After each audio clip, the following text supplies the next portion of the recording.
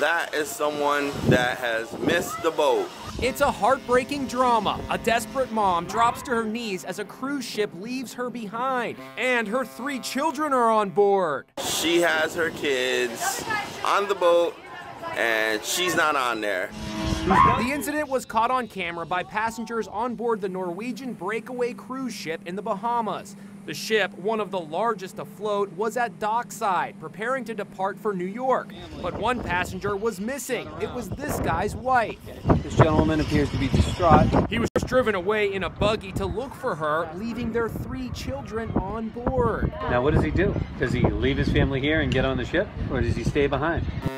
Minutes later, you can hear the ship's horn and shouts from the other passengers as the ship sails off. The couple can see what's happening as they race back to the ship. Dude. Oh my God, dude. Oh my God. They left him. He's got his family. No! No! Here he comes. But it's too late. The husband leaps from the buggy, waving his arms. The mom also runs to the ship, waving. Then she drops to her knees in tears. That's terrible. Dude, he's got to go back for them.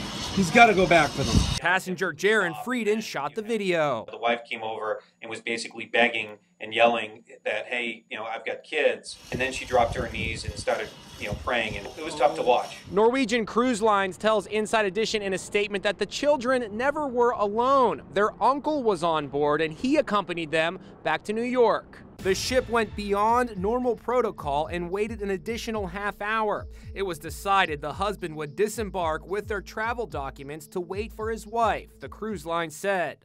Travel expert Mark Murphy. It's the woman's fault for not getting back on time. It's not the cruise ship's fault. It's not the captain's fault. It's not the cruise line's fault.